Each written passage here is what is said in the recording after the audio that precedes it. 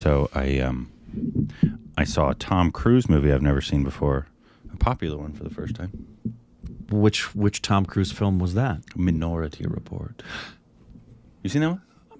Many times. Steven Spielberg. Obviously. Exactly. Steven Spielberg. But it's also one of my. It would be in my.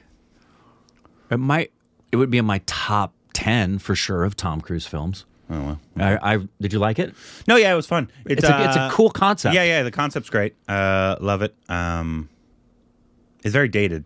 In terms It is. of, When you got to take that. I was hoping you obviously you take that into consideration. The VFX and how far we've come, and then also, it's so. We did this a lot in the early 2000s. Everything has like this soap opera lighting behind it. Yeah. It's so strange. I don't know why that was a thing. And it's very interesting. That's not when you watch that film, you would not think it's Steven Spielberg. No, yeah. It's very different for him. Great concept, though. Yeah. I enjoyed it. Good.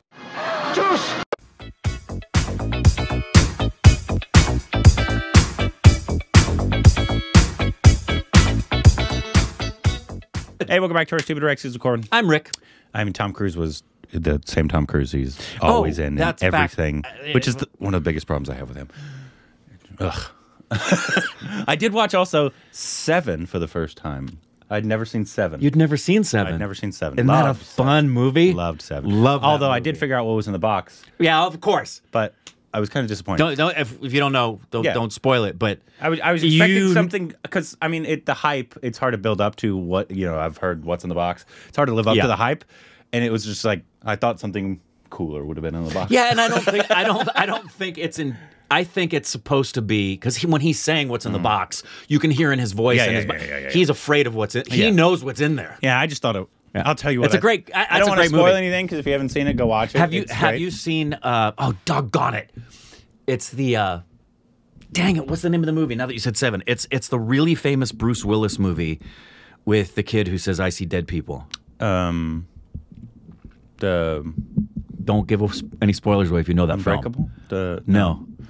Doggone it! You've already put it in the comments. Anyways, but have you seen that film? Yes. I've seen that one. That's a great film. Another man who I'm not a huge fan of. Did you see his acting work? Speaking of Tom Cruise, poor guy though. Right now, it's so sad. I know.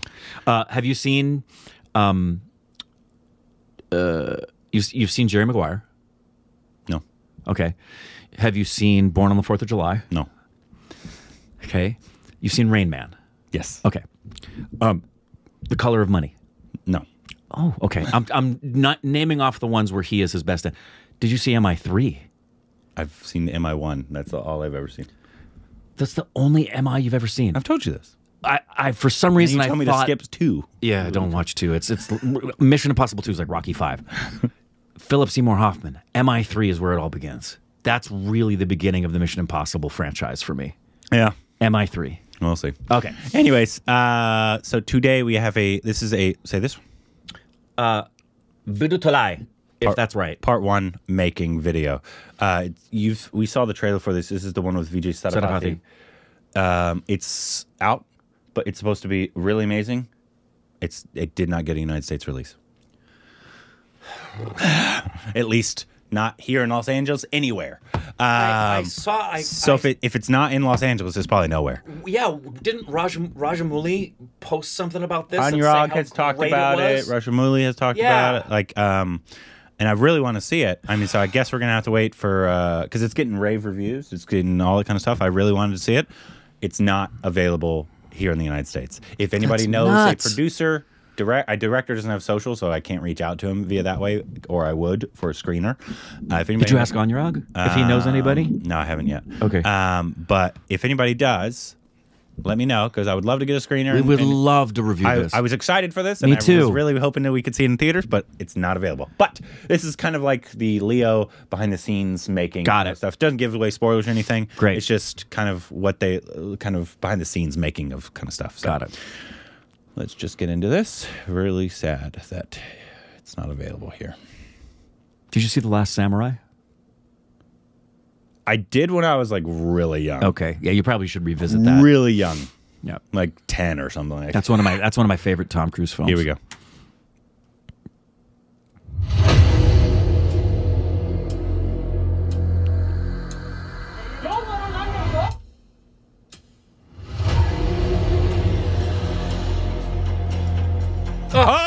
Nice.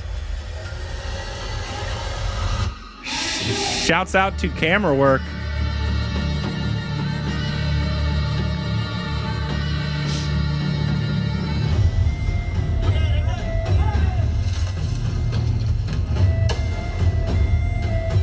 Oh, nice.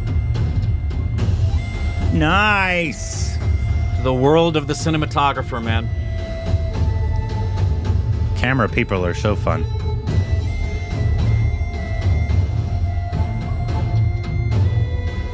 Nice.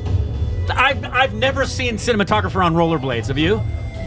I can't think of a time I've ever seen a cinematographer on rollerblades. It's probably just budgetary or because of the terrain. Or the terrain. Gotta be. They couldn't use a... Nice stunt work, buddy. He hit his head there, too.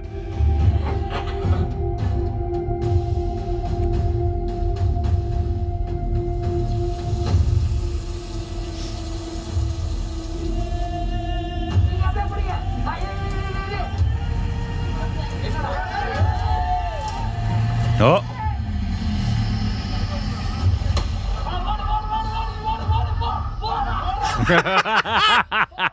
Run! Faster, faster, faster! You're not doing what I want!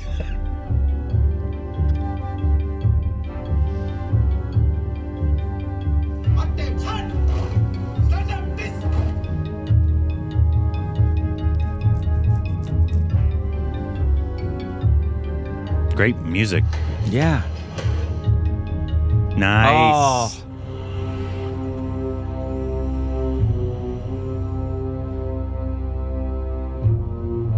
That's a stunt I would definitely do. What? Like the torturing? Oh, yeah, down? the hanging upside down? Yeah, you and I are of the same ilk to do as many of our own stunts as is feasible. Yeah. If I can, I would like to. Absolutely, would love to do.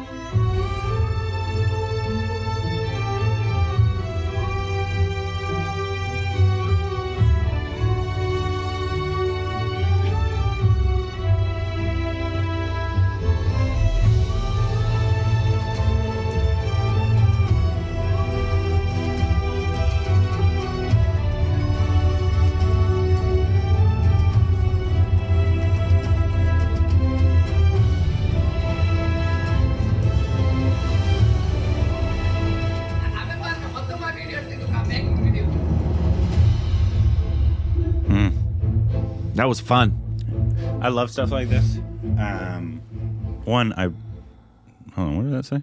It said worldwide release March 31st. Incorrect. Yeah, no, that was not a worldwide release. Hold on. I wonder why distribution didn't do it. Money, probably. It's always it money. Looks like Yeah, a of course, small but budget film. What's the reason behind that? Let's see. I mean, digital distribution's not nearly as expensive as it was when you did reels. Fandango. Let me change the radius. Nope, it's as big as I can do it. Not even down in Orange County? Mm-mm. Oh, that sucks. Yeah, that sucks. I really want to see it. Does Lamellet show up in Fandango, or are they independent and don't show up in Fandango? Because if anyone had show it, up. They do? Okay. They show up. Right. Yeah, I love stuff like this. One, I like that this is more of a... Because sometimes you'll see behind the scenes and it's more star... They want to let the audience see the star oftentimes. Mm-hmm. And lately we've seen a lot of like Leo, they just shouting out the crew and what they do, which is great because the crew is the unsung hero of filmmaking. Always. Because they're not the ones that you see on screen. They're not the director or the writer or the ones with the name that flash up on the screen until the very end. As are the stunt people. Yes. Oscars. Yeah. But I just... Because the crew is who you oftentimes like really... I mean, obviously, if depending on your department, if you're an actor, a lot of times you'll be around other actors all the time because the crew sets up the shots and that kind of stuff, and the actors will be with each other or in makeup or wardrobe, which is why they're pretty close oftentimes. But also, you get pretty close to the crew if they're especially the production assistants and the ADs. Yeah, I mean, a lot of the time, and I would say maybe even more of the time, actors will become more connected and spend way more time with crew than cast. A lot of time, yeah. It just depends on the cast. Depends on the casting situations. Because sometimes you're not even in the shots, so you just kind of have to be off to the side. But yeah, like I was just on a short film I did, and the crew was great, but it was funny because it was the entire crew was Chinese, and they all spoke unless they Mandarin. were speaking to me, Yeah. or the other actor, who was also a white man. They were speaking Mandarin. That's awesome. And so it was, I was just trying to, it's hard language to pick up. Oh my word. there's nothing to pick up. Yeah, there. it's like, because they make sounds that we don't make here in English at all. At all. It's not even like on What Dictators Dream About. Our producer was Chinese, and another person there was Chinese. So they occasionally spoke, but the majority of the rest of the crew were Russian American or Ukrainian, and they were all speaking Russian. But in Russian, you can pick up a couple of things, not in Mandarin, man. Yeah, man. So I kept trying to say certain Did you learn things. anything? Did they teach you any They did. words? I've forgotten it already. Yeah. But it's just like Indian in terms of like everybody knows English. They know their mother tongue. Of course. They probably know one of the major other languages in India. Did I ever tell you the story about my dad and I getting caught doing our fake Mandarin at a clothing store? Yikes. We were in the clothing store, and my dad and I would do this just to be silly. So he would get the clothes and he would do this. He'd grab the clothes and he'd go,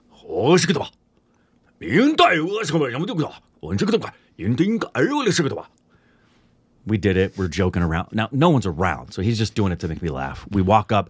As we're buying the clothes, I look and I see the girl behind the counter. She looks Chinese, and I'm immediately thinking, oh my goodness, I hope she didn't hear us. We get up. She says, can I ask you guys a question? My heart starts racing. She says, I was 17, 16, maybe younger. She says, what language were you guys speaking? And my dad apologizes and goes to great lengths, and her eyes start to widen. And she said, you weren't speaking a Chinese language? He said, oh, no, that was just gibberish. She said, I speak Mandarin. I wasn't wondering whether you were speaking Chinese or not. I was trying to figure out which dialect you were using because he had so many sounds that were phonetically similar. Nice. But boy, phew, that was a... Yeah. We never did that in front of anybody else. That was just yeah. my dad and I together, and he would do it just to make me laugh because he sounded legitimately Chinese. But on these, the camera people and the DPs and the cinematographers, with the length they go to get certain shots is amazing. Like the guy that was on the pulley, or the guy that was on the rollerblades, which is great, dangerous because that looked like it was on a slope. Yep. But they're so committed because they're like, no, I have to get this shot, and so they go to such great lengths. Yeah, and you've got to. There's times where, as an actor, you've got to be so patient. Not just the waiting in between shots, but you'll be in a shot that's getting set up, and you think it's ready to go, and you're in the moment, and then something happens, and they need to change the battery on the camera. They don't like what they see in the monitor, so the cinematographer is going to change a lens, so someone has to bring them the lens to change it out, and maybe that person wasn't there to get the lens. The director and the DP are arguing with each other, and then they don't like a particular light that's flaring, and they've asked the guy, the grip, to come and change, and he didn't do it right, and you're still sitting there waiting for them to say action.